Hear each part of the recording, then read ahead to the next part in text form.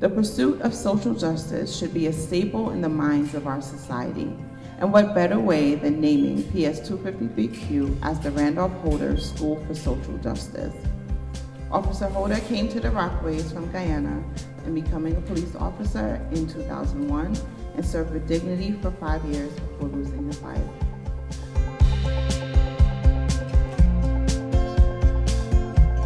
Wendy Pratt here. Willie Jones. Maribel Perez McDaniel. And I am in agreement. I'm also in agreement. I am also in favor of renaming the school the Randolph Holder School for Social Justice.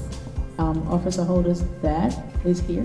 I appreciate that very much. I know that the children that attended the school must look up because Randolph was a very good guy. Mr. Holder stood for exactly all which we look to build as far as character in our students.